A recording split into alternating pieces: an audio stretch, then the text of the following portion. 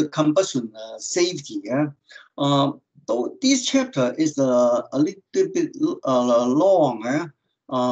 What I want to do is divide into two lectures. Today we do some, and I'm going to go through the boiler program today. Okay. I already went through this in the lab, but the rest the class haven't seen that yet, so I'm going to go through that today too. The boiler program. Okay, now, so this objective, we take a look at the fuel supply, the burner system, and then the safety switch or something like that, and then the burner management system. We'll take a look to next week, and we'll go through the typical program chart. Okay. Now, so the safety requirement for the boiler, it will depend on the size of the boiler, because the small boiler cannot afford to put those sophisticated switch in there to protect it. So the small boiler, usually everything is really simple.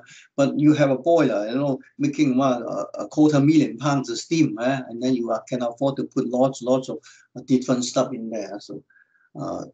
So on this chapter, most of the stuff described in this chapter we'll never see in a small boiler. So the code book govern the fuel system is now in Canada CSA B149.3. So those are about the fuel equipment, and the US the Fire Protection Association, the safety authority adapt some of that too, and of course the ASME control and safety device that is for the fuel too. Now, the natural gas trend, I think we went through this quite a few times on the previous chapter. Okay, so today we'll go into each different component. Now, the important thing in here is, when the gas supply come in, you have a pressure reducer. Okay, pressure reducer, and then you have the low gas pressure cutoff, and then you have the two automatic gas valve, what they call the fuel safety switch, is the automatic gas valve, double block, and the bleed, and then you have the high gas pressure cutout, and then this one is the metering valve. So these the important component of the gas trend, and then we will go through this each one of them. Okay. Now let's take a look at the gas line. There's a word there. It's called occupancy. Now the safety. The safety is just in TSSA. They care about just like the risk. How safe is how much risk they can afford.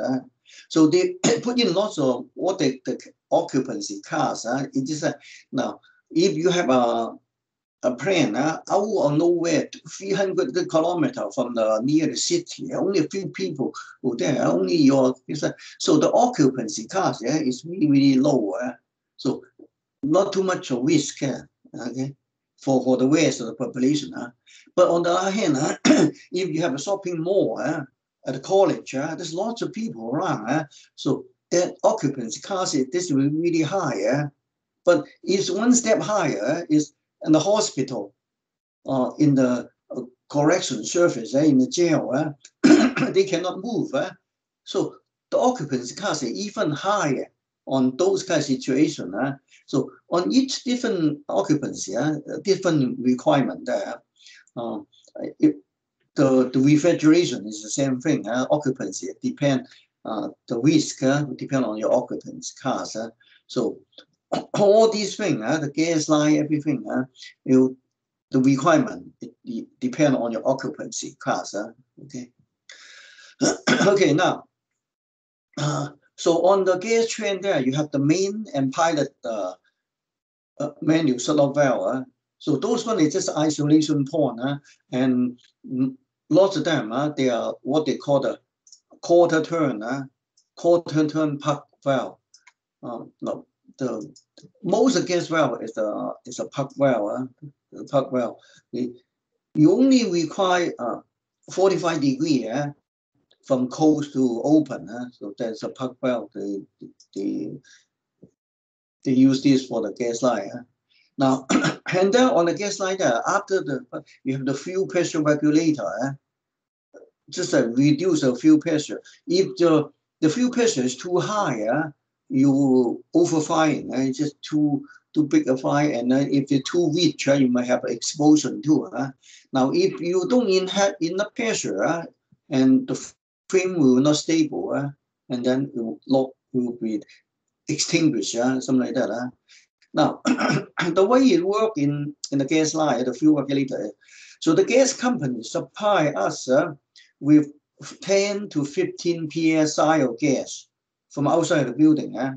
So in our lab, it's 15 psi, but in most the other facility, they are big boiler, they supply with 15 psi of gas.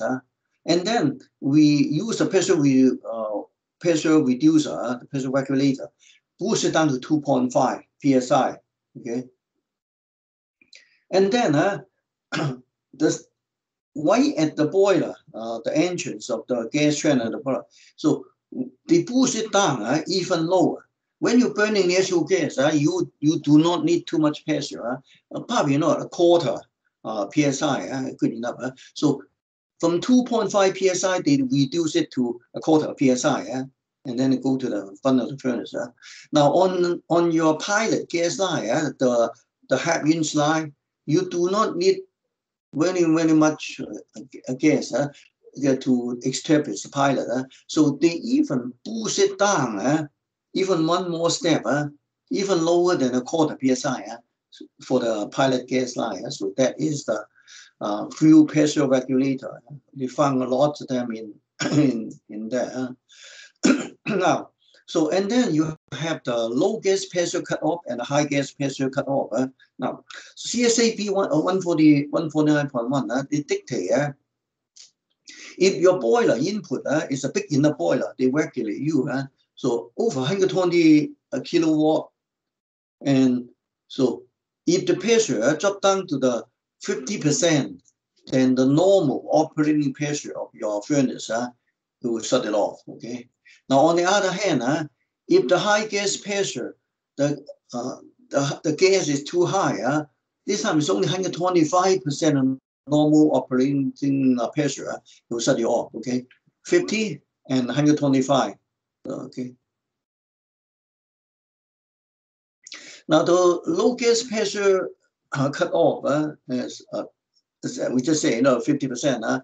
So the reason why they have put in there is because it happened quite lots of situations in the hot, cold winter months. So the gas company, does not have enough gas pressure. The gas pressure dropped down to almost nothing, and then it cannot sustain the flame on the boiler, and the boiler the flame just went out. But if you don't shut the automatic gas valve, the natural gas will keep going there a little bit. Sometimes go in. It could be when the gas come back online, all the gas go in there. You get no flame. But the problem is, it could have a chance that there's a hot spot in the furnace itself, and then you have explosion. So that is why the low gas pressure is there. This one is the safety switch. Okay. Now, and the high gas pressure is near the furnace. So the fuel and the air, they always already predetermined. So it also then, if you have too much high gas pressure, your fuel will be too rich. You might have a chance to explosion again. Now, the high and low gas pressure switch, those are safety switch. Any type of safety switch, when it trip, you have to reset it before the boiler can go again. So those high-low water cut off, high steam pressure cut off, those are safety switch. You need once it trip, you need to reset it before you go. Okay. Now, this one is the automatic gas valve. They call it the fuel safety shut-off valve. It is an automatic gas valve. We call it automatic gas valve. It is a fuel safety shut-off valve. There's another name for it. Okay. Now, so when the boiler not in operation, or there's some abnormal situation happen, the programmer will shut this one off. Just a film fail, it will shut this two off. Now, so on the low pressure boiler, you only require one, but the high pressure boiler, anything over 103 kPa, you require two of them. Two of them, that's why you see the double block and the bleed between them. Okay. Now the characteristic of this one is they open really, really slow. But because it's safety switch, so when it's time to close, there's a piece of brake spring in there, close the valve right away.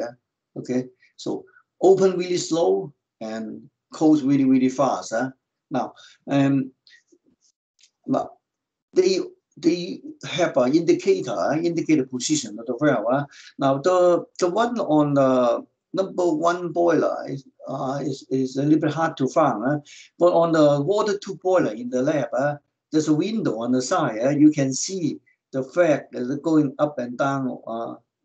So just for the one in the water tube boiler, when it's open, the flag inside there it go down. Okay, so that one is really easy to see.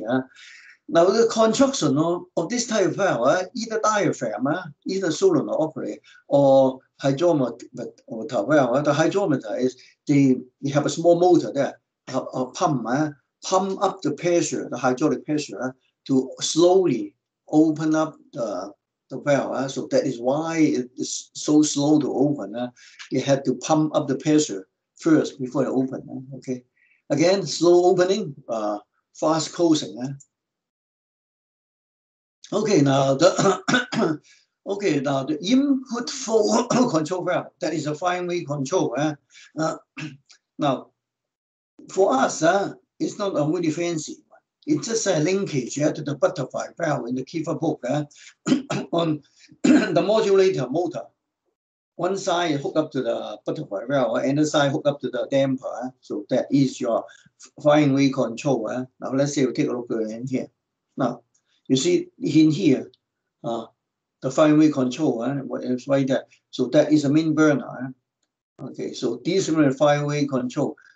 So it's downstream of the low gas pressure cutoff, and also downstream of the high pressure cutoff. Okay, and okay, so low gas pressure cutoff, high gas pressure cutoff, and then your metering valve. That is a fine-way control valve in there. So for ours, it's just the butterfly valve. Okay, so the position, make sure you know the position.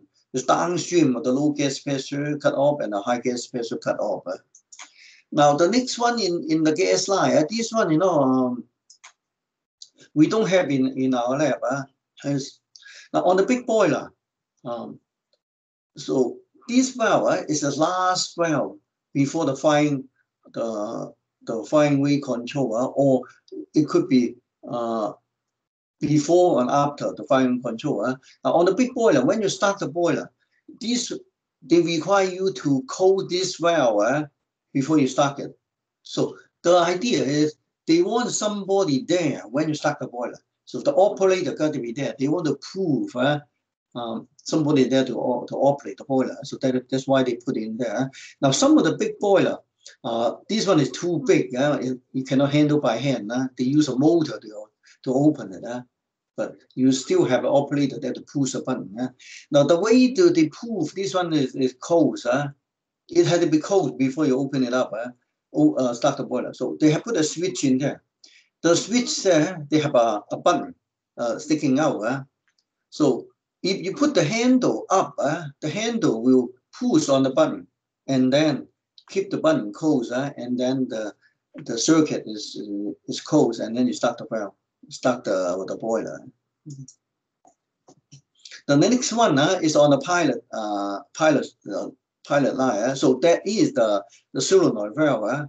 Now, when you start the boiler, you hear the big click. So that is the one. So that is the solenoid valve. It's a pilot safety shut-off valve. So when you go through the program, after the high purge, and then the programmer will tell this solenoid valve to open up and turn on the igniter. Okay, and then you have the flame. So if you, within a few seconds, if you don't have any, can't establish the pilot flame, it will shut off. Okay, now if you have the main flame established, so you have the pilot flame, and then the programmer tell the automatic gas valve to open up, and then you extend the main flame, and then this solenoid valve will close if it is interrupt type pilot. Okay, the most big boiler is interrupt type pilot. Okay, now but if the intermittent and continuous pilot, this solenoid will stay open because the continuous pilot is burning all the time. The intermittent pilot is burning whenever the main flame is on. Okay, so if this is an interrupt pilot, so it will shut off after the main flame established.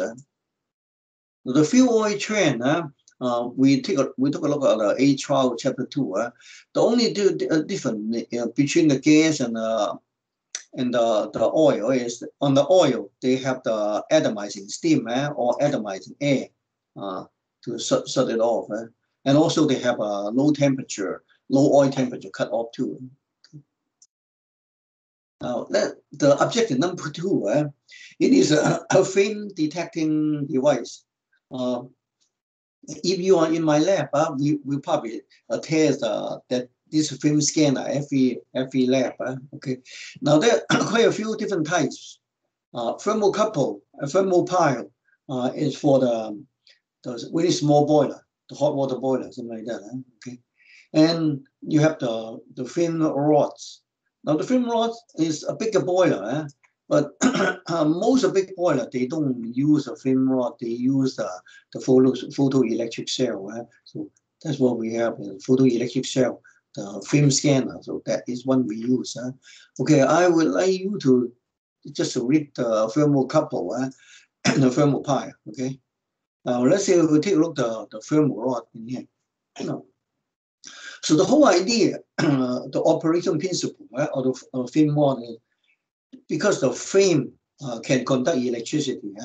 So if you put the flame rod in one of the circuit, so if it's on, your circuit will be closed, and then you can use the circuit to open up your gas valve. Okay. Now, if the flame is extinguished, so that means you have an open circuit, and then the fuel safety valve, the automatic gas valve will close. So that is the way it works. So it's quite fast enough response time, just as the flame scanner, electronic flame scanner. Good enough, really fast. So some of the big boiler they use that too, but most of them are just on a small boiler. So in this case, the principal operation is your flame rod. It is electro. Okay, the burner. This burner here is electro, and the burner is electro, and then the flame rod is also electro. So if you have something in between, join them together, which is a flame, and then the circuit will close. Now, but the problem is the electricity pass through is not really big. You need an amplifier to amplify the signal to keep the gas valve open. Okay. Now the next one. Now, okay, so there's another precaution about the flame rod is when you're burning dirty fuel, just like oil, heavy oil, or the solid fuel and the the hot fuel or something like that. There's lots of soot, just like the back carbon will cool the rod and then the electricity can not pass through to suit the insulation to electricity. Now, so that means the film rod cannot be used on the dirty fuel. So you have to use it on a clean fuel, just like natural gas. Okay. Now, so the film rod can also be a part of the starting system on the boiler management too. Okay. Now, this one, the next category is the quite common. Okay. Now that's what we use. It's a photoelectric film scanner. Okay. Now this device it will react to the light, either infrared or ultraviolet. Okay. Or any fire emitted by the film. Okay. Now, if the scanner sends the film, and it will cause a film relay. Okay, so and some people call that relay, film fail relay. So you close the relay, and then the circuit is complete, and then the gas valve will remain open. Okay, now, so if you have an interrupt pilot, so the pilot will shut off after the main film start. So that is one of the requirements for this. This cell, those are photoelectric cell, have the position so that you can see it can see the pilot film and also the main film. Okay, because one of them will shut off during the operation on the boiler. Okay, so that's why it is really really important that this one see both of them. Okay. Now, this one is a picture of they take apart the burner. So I think, this one, ours, the boiler in the lab is something like that too. Now, so there's a gas burner. The wing outside there is a gas burner wing. And you see they have the igniter there, and they have the pilot burner there, and the scanner spot is in here. So if you have film in there, so that means the scanner can see that too. Can see that. Can see the main film and can see the pilot film. Okay. Now, so when during the programmer start, the programmer will only open the pilot gas after the high purge. So in this case, after they see the frame, and then they open the automatic gas valve. And if anything time fail, if you cannot see the frame after the high purge, so this one will shut don't let the gas valve open. Okay, so that's what they use for this. Now there are three major types. Each one have their own characteristic. Infrared, ultraviolet, or rectifier, photo cell, two different one. Okay. Now for the infrared, it can only pick up infrared way. So in this case, the semiconductor, the electric fission will decrease. If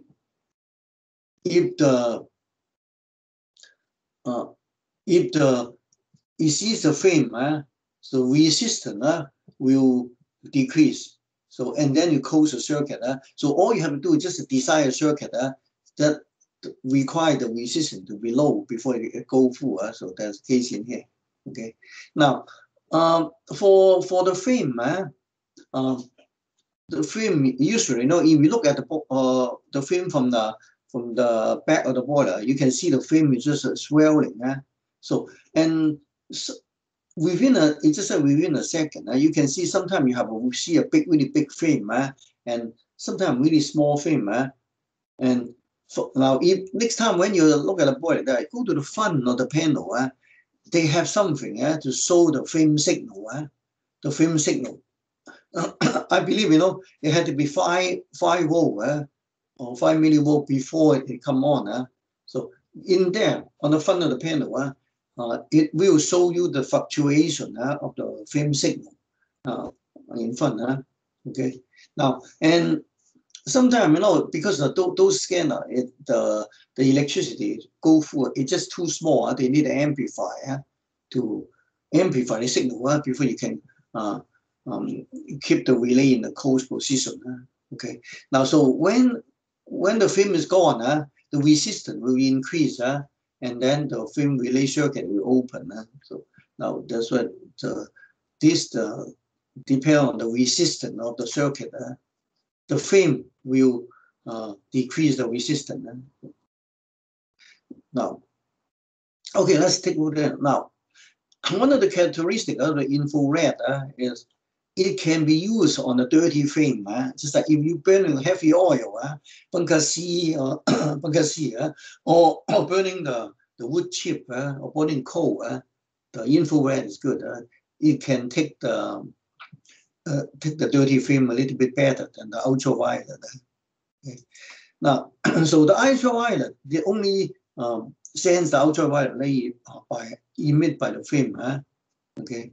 Now, so problem for this type of scanner is really sensitive. Any light source will trigger it to be the circuit codes. So that is why, when you when we are in lab, when you're doing the scanner test, I ask you to just take it out and cover the scanner with your hand so that all the other lights do not make it codes. So this one is really sensitive. So that means when during the starting of the program, you have the spark. Before the frame is established, you have the spark. So those sparks might fool your scanner as a frame. So in this case, you have to redirect the igniter so that the film scanner doesn't see the spark. Okay, that is one of the drawbacks on this, or the ultraviolet. Now, and then there's another type, the rectifier photo cell is the cadmium oxide cell.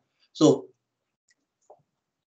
now this one is just you use this as a cathode, and then you have the anode wire, and when the cathode produce some spark, and then the circuit will close. Okay. What happened there? Now, so it will produce some ultraviolet, and this one, the photovoltaic. Now, so if the cathode it exposes light, just like the frame, it emit the electron will be picked up from the anode. You have the cold circuit, and then it keeps the gas well open. So 3 different types, 3 different characteristics. Really simple. Okay. Okay, now I'm gonna to start here, and then we take a look some of the detailed question. Now I have not posed this one yet, because I still thinking I should publish the data bank or not. So this one is part of the data bank. So I probably will, maybe I'll post this one too. Now on this one, some of them is not from the data bank. Some of them is from the exam question bank. Okay. So now let's say we take a look in here, just like test your knowledge, just like a few slides in there. Okay. Just take a look in here. Now this one is about the high gas pressure cutout. So how many percent abnormal gas pressure before the high pressure gas cut you out? Okay, I think I got the answer already. It's correct too. Yeah, that's what. So the low, the low low gas pressure cutoff is 50% of the normal operation. So the high gas pressure cutoff is, yeah, I think, Shane, you get it right. So it's 125%. Okay.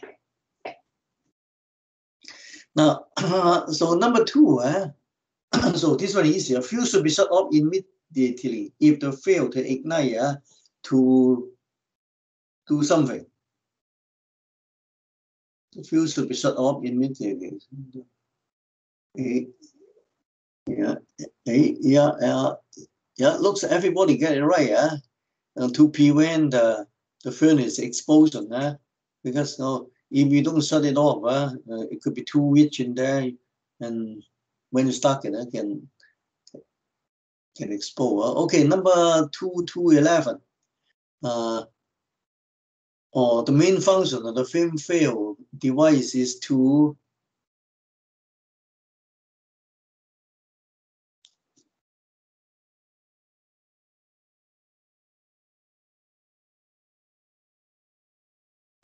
now this question is just too simple.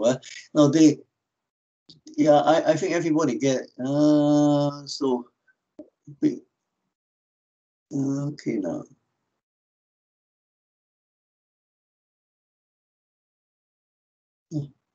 I think everybody got this. It's a sort of the fuel when the burner film goes out. Now one of the choice they should put in to shut off the electricity.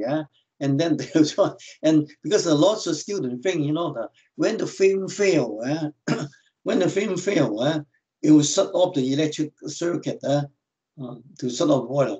But it's not true. It shut off the main.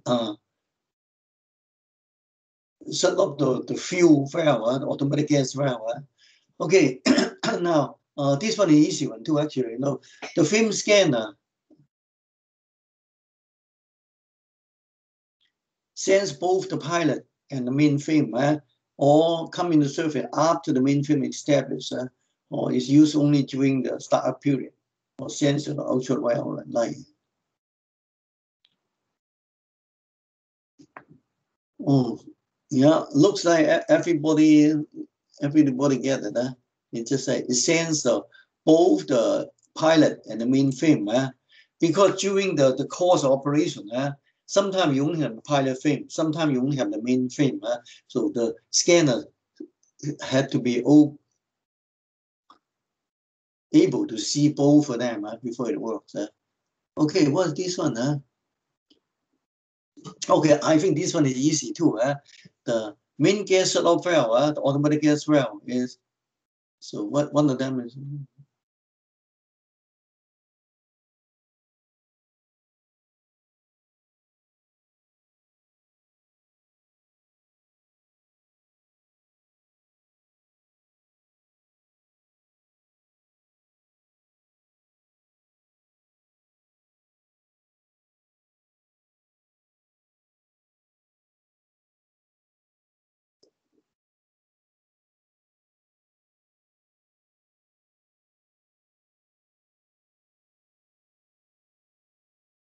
Okay, so nobody want to try?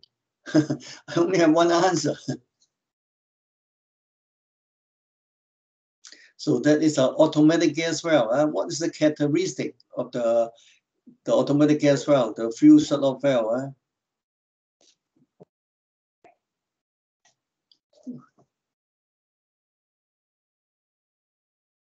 Yeah, I think you yeah, you're right. If you choose speed, that's right. It open really slowly, and close really fast. So that is a characteristic, because it is a safety switch. If something happen, really dangerous happen, you want to slam it shut right away. So that is by design. Now it is not located between the furnace and the fuel control valve.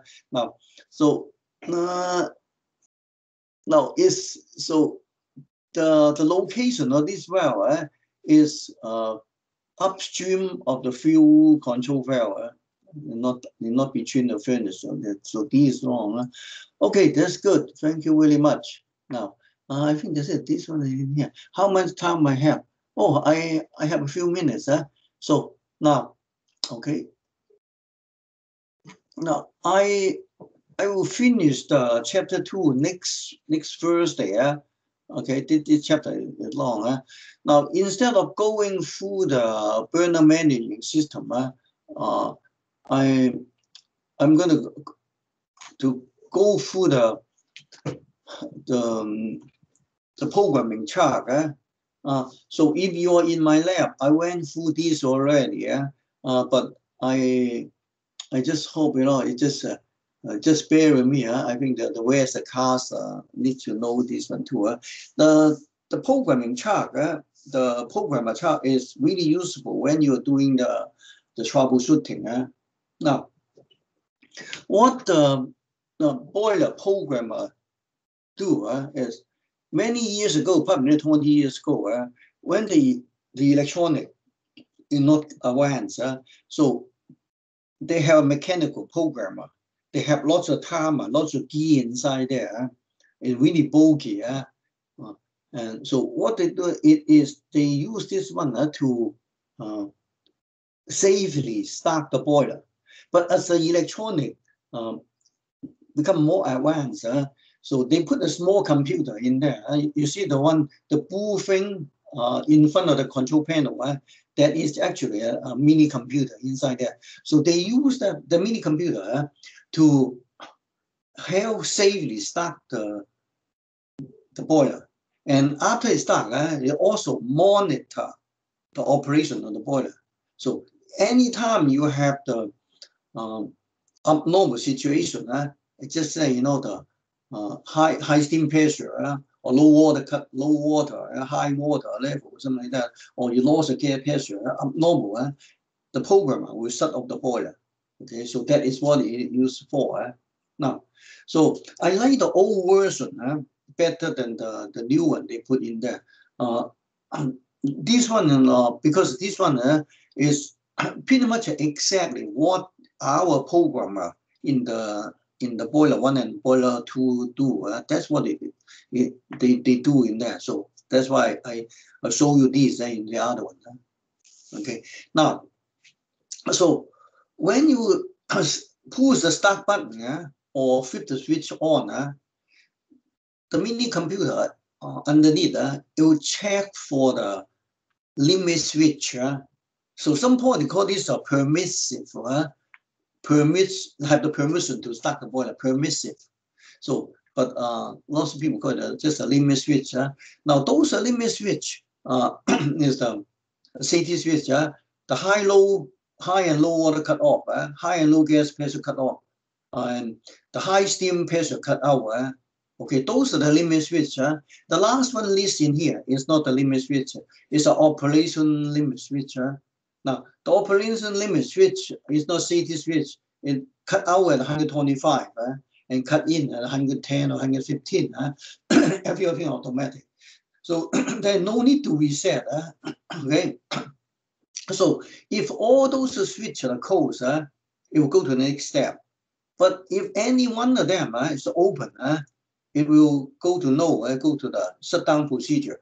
So for the shutdown procedure, for us, the small boiler, is the whole procedure is just do a post purge for 15 seconds. So that means you keep the fan on, damper open, push all the gas out to the chimney for 15 seconds. So that is our shutdown procedure. Okay. Now, if everything is okay, you go to the next step and then start the fan. So anytime if you see the fan start, so that means all these ones are okay. Everything should be okay before the fan start. Okay. Now after the fan start, they check the air proofing switch.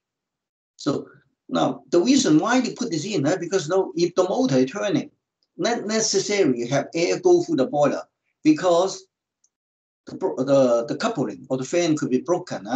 The fan could be stuck, something like that. So they have to make sure there is air go through the wind box. So that is the air proofing switch in here. So if there's this one, by the way, the next lecture we'll take a look at the inside how the construction of this one is the pressure switcher. Now, if there no air go through there, you just do the shutdown procedure, shut the boiler off. So if there's air go through there, and then you go to the high purge. So on the boiler, our boiler, you see the head wound, open up the damper 100%, okay, and count to 30. Yeah. So at the moment, if you go to the front of the boiler, you can see they count from 0 to 30. 30 seconds, a high purge pulls all the combustible gas out to the chimney. Yeah. Okay. Now, so the bigger boiler require bigger, longer period. So ours is 30 seconds. And the big boiler may require 6 minutes, 7 minutes. The sour gas pan might require almost 1 hour pre-purge before you do this. So that is the high purge. That's a pre-purge. Okay. Now after the high purge, you see the damper cools. When it cools a little bit, so it wait a little bit first before they turn on the igniter and the pilot gas cylinder valve. There's a small, a few seconds that's called the low purge. At damper is close because if you start the pilot right there, too much air will blow it off. Just like start a barbecue during a windy day, you blow it off. So in this case, and then the programmer will turn the igniter on and turn on the cylinder valve. Okay, now so after this, you should see film. So if the film scanner does not see film, it will shut down the boiler. Now, if the film scanner sees the film, it will go to the next step. It will close what they call the film fail switch. It's just a relay. They close the relay is behind the panel, and then allow the automatic gas valve, the few 2 main gas valve to open. Okay. Now, after those two gas valves open, within 10 seconds, you should see the main film established.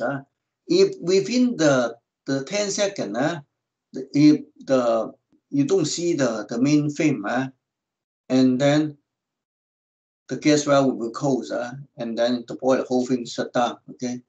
Now, if you see the film, after you see the film there, and if no, you just open the film fail switch and shut it down. So if you see the film there, and then the film scanner will be continue in surface until something happen. So once the film scanners come on, it will stay on all the time. Okay. So in this case, you detect the frame. So when you detect the frame, and then your starting program will go to sleep, and then the mini computer inside there, they will monitor all the situation to let the boiler run. Just like high-low gas pressure, high-low gas water, high steam pressure, and the operation limit. So any one of them is open, the boiler will shut down. So now, if the operation limit, let's say you fire it up to 125 psi, it's shut off. And then when somebody uses steam, the pressure come down, and then all over again. So and then you check again and it start, and then check all the limit, and then start the fan, air-proof go through it again and again. So that is how it operates. Okay. Now this programming chart is really useful for troubleshooting. Now, I think last week it happened a couple of times. Last week, what happened is, so one group start the boiler, and it went through the high purge somewhere in here. After the 30 seconds, you are supposed to hear the click, and then the pilot, the igniter will come on. But somehow, after the high purge, the whole thing just dropped. Everything stopped. So you want to find out why. So you go through the high purge, but then no pilot frame. So in this case, if you do the troubleshooting, you look for something underneath the bulk. So because go for high purge, so that means all the low water cutoff, high gas pressure, all those fire, everything should be okay. Otherwise, the fan you don't want start. So anything above this is not the problem. So you look for something underneath. So what could it be? You go for the purge. There is no pilot frame. So no pilot frame. You look at it. No pilot frame. It could be the cylinder frame not opening. Or your igniter not no spark. Or one simple thing is somebody forget to open the small gas valve for the pilot line. So those are things that you're looking for. So last week I think somebody forgot to open the gas valve. So that is the way to troubleshooting. Okay. Now I give you another example in here. Okay. Now let's say you see the pilot. Go for the high purge, the cylinder click, and then you go to the side, go to the back. You see the pilot frame, so and then the boiler shut down. So you saw the pilot inside there, but the boiler no go. So what you do, you just go in here. You look for where is the pilot. So right in here, this prong. So N is the igniter and pilot. So you should see frame in here. Now you saw film in here, but somehow after this, the boiler shut down. So what you want to check is not anything above the bulk. You want to check anything. You already see film, anything below the bulk. Okay. So now below the bulk, is that the coast of film field switch energy to main gas well. Okay. So you look for some trouble in here. So that means you can say, oh, it's supposed to close the film field switch and energize the main gas well. So in this case, your trouble, it could be the film field switch never close. It's broken, it never close. Or it could be your main gas well malfunction, it close. So that because now another one could happen is you get no gas in the line. Now, so in this case, it will not be the low gas pressure cut out because when you go through so many steps to here, so that means the high and low gas pressure is okay. So and on the big boiler, it could be somebody forgot to open the last gas valve. Okay. So that is the one of the possibility. Okay. So that is how you troubleshoot. Okay. Okay. Now, I think there is some question about troubleshooting in there too. I think you use this chart better than the one in the book. Okay. So this chart is in D2L already. I might have put some voice over there too. I see the microphone. There's some voice over there. Yeah. Okay. So that's all I have today. And next week we will continue on the chapter 2. Okay. So I want to slow down I think a little bit because I don't want to rush. Okay. So far now, is any question?